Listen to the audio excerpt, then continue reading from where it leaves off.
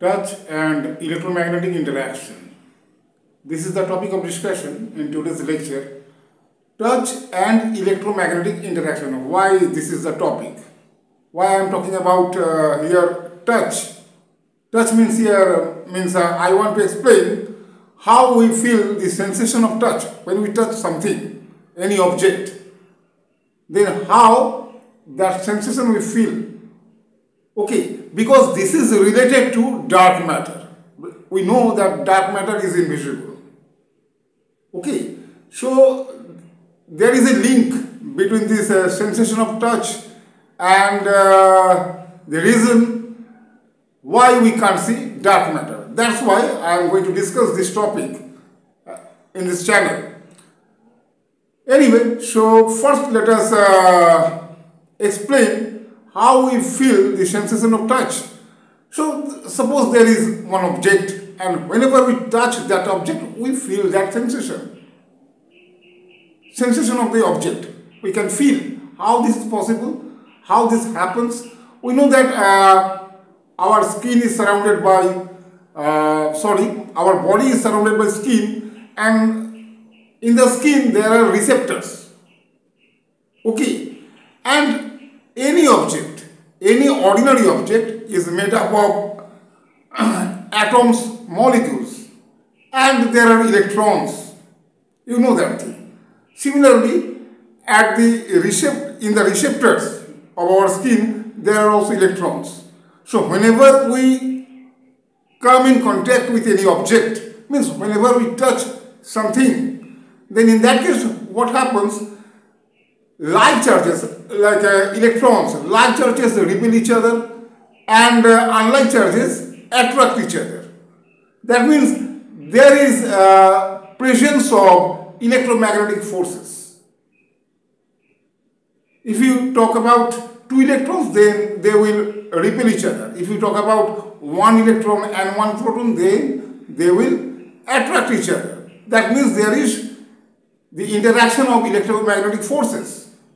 Since that interaction is present, that's why we can feel the sensation of touch.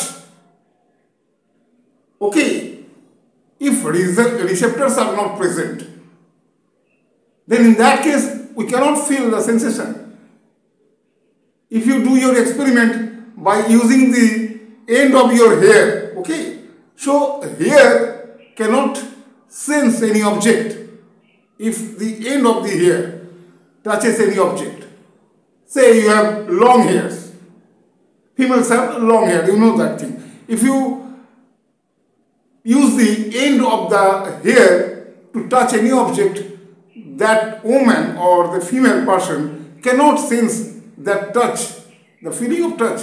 She cannot sense because receptors are not there. At the hair end, receptors are not there.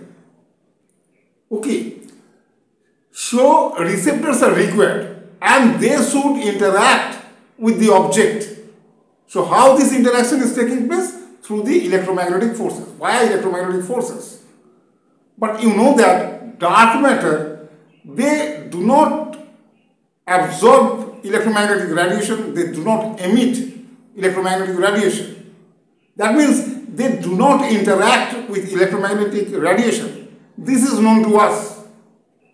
Okay, dark matters do not interact with electromagnetic radiation.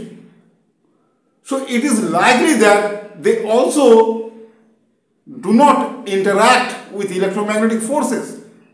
Therefore, we cannot sense the contact or the touch of dark matter. Maybe right now I am surrounded by dark matter. Okay, but I cannot sense the presence of dark matter because my body or my skin cannot sense the presence of dark matter, because for the purpose of sensation, electromagnetic forces must be required. Since the dark matter which surrounds me does not respond to electromagnetic forces, so my skin, though receptors are present in the skin, but my skin cannot sense the presence of dark matter. One more thing, dark matter is not composed of electrons, protons or neutrons like ordinary matter. It is hypothesized that dark matter is composed of axions or WIMPs or sterile neutrinos. WIMPs mean weakly interacting massive particles. Okay, so our sensory organ or the nerve ends which are present in our skin cannot sense all those things. Those things respond only via gravity. Dark matter responds only via gravity. Presence of dark matter is inferred only through gravity and nothing else. Still, scientists do not know anything else by which the presence of dark matter can be known.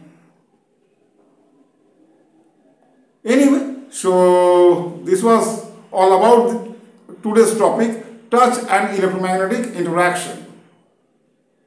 So it is known to us that dark matter does not interact